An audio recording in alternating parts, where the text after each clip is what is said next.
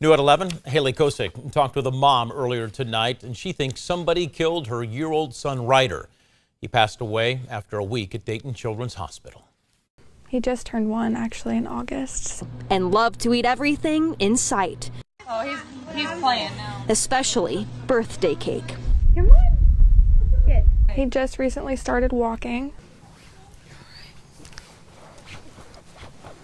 He was the sweetest baby ever. But she can no longer hold little Ryder. Whoever did this to my child, I just want what they deserve. Justice. And I want justice for Ryder. Last Monday, Dayton officers got called to North Hedges Street for a child with a medical emergency. He's 1 year old. He's 1 year old. Okay, is he changing color? Yeah, he turned white. He's not breathing.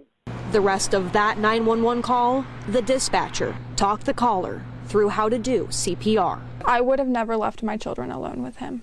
She said the man who called 911 was babysitting her 4 kids. I was actually at boyfriend's because it was Dad's weekend with the kiddos. And he was out Christmas shopping, so he had his friend watch them. He was questioned. They let him go. They let him walk the streets. So as of right now, he's roaming the town and doing whatever he pleases, while my child is going to be buried.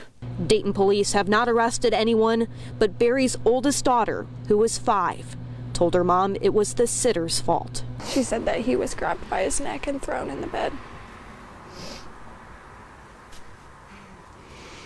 And then she had to clean up his blood. Ryder's death is now being investigated by DPD's Care House and Homicide units.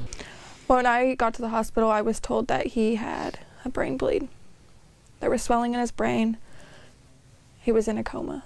She said he held on for 5 days before saying goodbye.